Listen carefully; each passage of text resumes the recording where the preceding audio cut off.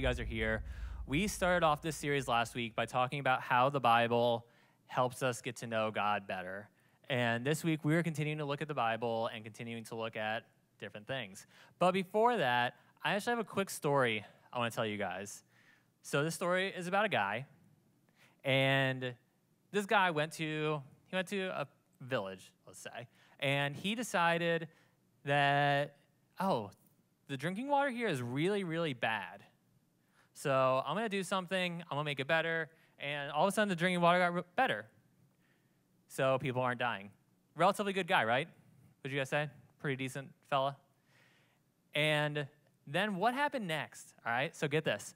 This guy left that town, and he was on his way to the next town, and out of nowhere, some of these boys, these punk kids, are just like, you're bald. Baldy, get out of here, Baldy. Literally what they were saying. So guess what this nice guy did? This dude called a curse on them and sent 2 bears to maul them and killed the 42 boys. That's great, right? So fun fact about that story is actually in the Bible. Yeah, some dude named Elisha in 2 Kings, he was getting made fun of literally for being bald, and he sent 2 bears to maul these 42 boys. That's crazy, right? That's in the Bible. It actually is there. It happened. Chaos. So as we're thinking about the Bible, as we think about everything that's going on in the Bible, we look at some of the verses that are there, and they're crazy. Like in Revelations 8:1, it says, when he opened the 7th seal, there was silence in heaven for about half an hour. Do you guys have any idea what that means? No, I didn't think so. That's okay. I don't know if I do either. Then there's like crazy stories, like the dude mauling them with a bear, or some dude tying foxes' tails together and then lighting them on fire because he couldn't get married. Yeah, that's in there too. That's in Judges. Judges 14 and 15, that's where that crazy story is. 2 Kings 2 is where the first crazy story is. And then there's also like these weird commands. These really weird commands, like for people not to wear clothes that are made of 2 different kinds of material. Does anybody here ever not wear a cotton polyester blend? You're probably wearing them now. It's okay. But there's a big disconnect when it comes to the way that we're told about the Bible and how we actually experience it when we read it for ourselves. And that kind of leaves us with the question of, is there something in here that we're missing? Is there a different way to do this when it comes to how we read the Bible and how we understand it? And what kind of benefit would it be if there was a way for it to actually be explained to us? That's that title. See that? Look at that I did there. So the good news is that there is actually a way forward for us to have a better understanding of the Bible, for us to understand the Bible in the way that it's meant to be understood. And we're just going to start right with the basics right here. So there are 2 halves of the Bible, the Old and New Testament. One of them is before the coming of Jesus. The other one is everything that happened after the coming of Jesus. There are 66 different documents that have come together to form this massive book. It is a massive book, even if it doesn't appear that large. And they're from all kinds of different authors and all kinds of different types of writing. We have poetry, we have history, we have songs, we just have stories. There's all these different ways in which we understand and can read the Bible. When we read the Bible, we're reading all of these different documents, but we're missing one huge piece when it comes to what we're understanding.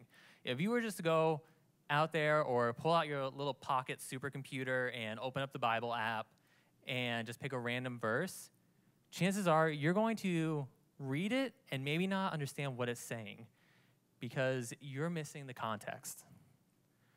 When you don't understand the context, you're not understanding maybe the specific group of people that this is written to, or the pieces of wise advice a father wrote down to his son, or how it's a song that's written to God. Or maybe it's just the eyewitness account of something that happened when these people were hanging out with Jesus. Context matters. It matters in how we not only understand the Bible, but also matters in how we live out our own lives in the way that we interact with our friends. So there's a verse that I want to look at real quick right now and kind of look at this in the context. So this is in 2 Timothy chapter 4, verse 11. It says, "Only Luke is with me.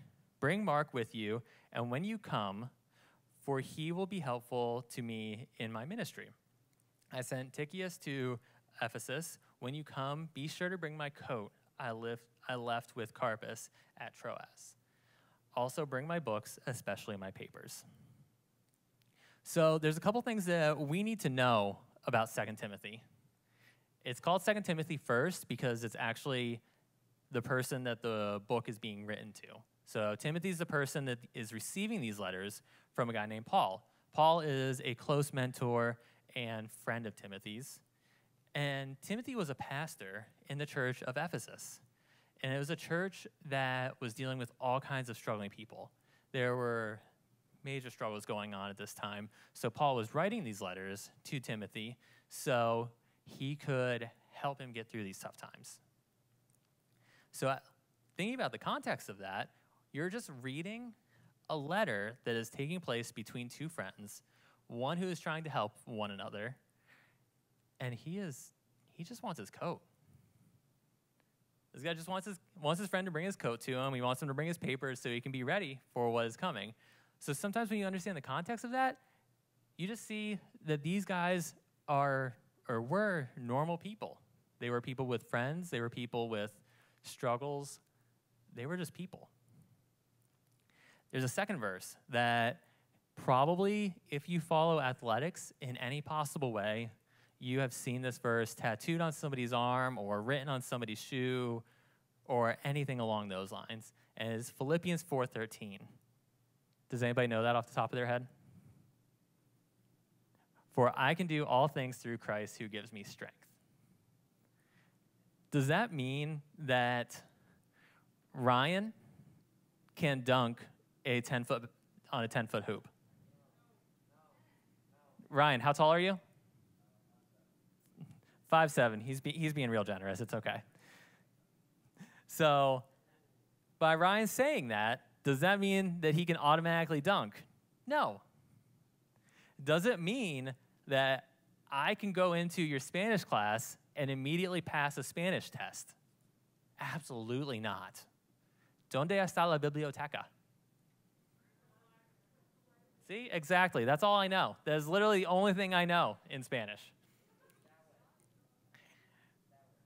Maybe it is that you guys might be able to actually find a date this year because God gives you strength. I don't know. That's weird. But with no context, this sounds like just a formula for how we're going to go about living out our dreams. With no context, we don't really understand what is going on here or really how this impacts our lives. This is also a letter that was written by the Apostle Paul, but this time it was to specifically an entire church. Imagine if one of our small group leaders, one of these random adults, and Ian, moved to take a job in another state and wrote to one of you a letter to be read out loud at youth group. That's the idea of this letter. The idea is that this letter is meant to be read to the entire church so that they can see and hear the possible solutions to what is going on in that congregation. So what this section is really about, what this verse is really about, is about contentment. And Paul is letting them know that he has figured out how to be peaceful and content with life. That's not a really easy thing to figure out. Chances are there are some of you in this room that have no idea what it means to find peace in your life or what it means to be content. Maybe you have all of these struggles, maybe you have all of these emotions or anger that is welling up inside of you, and you have no idea how to find that, how to fix that. Paul is saying that no matter how good or bad your life gets, when you find contentment and peace in Christ, that is when you can do all things. Through the internal struggles, through the internal angers and frustrations that you are dealing with. Paul was so dependent on Christ because his close relationship with Jesus gave him the power to overcome all of these incredibly difficult situations that he had to persevere through. It didn't mean that it was any easier for him, but it was because his relationship with Christ was so strong that he was able to endure and stay tough through everything that was going on. So the point of that verse is not to say that Tim Tebow is going to be the greatest quarterback in the world because he put that on his shoes. He was not a good quarterback. But it's to say that when we have peace and contentment in Christ, that we can overcome the adversities that we face internally. And when we understand the context of that passage, we then actually receive clarity where it is in our lives. And that's the point that I want to get through to you guys tonight when it comes to how you read the Bible, is that context creates clarity. If we just open up that Bible and read some random verse, it's not going to mean anywhere near as much to you when you understand what the purpose of that verse is.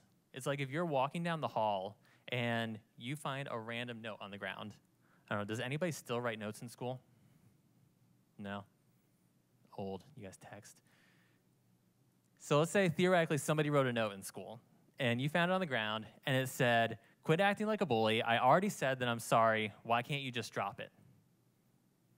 Would your first thought be, wait, am I acting like a bully to somebody? Does this note apply directly to what I'm doing in my life? No.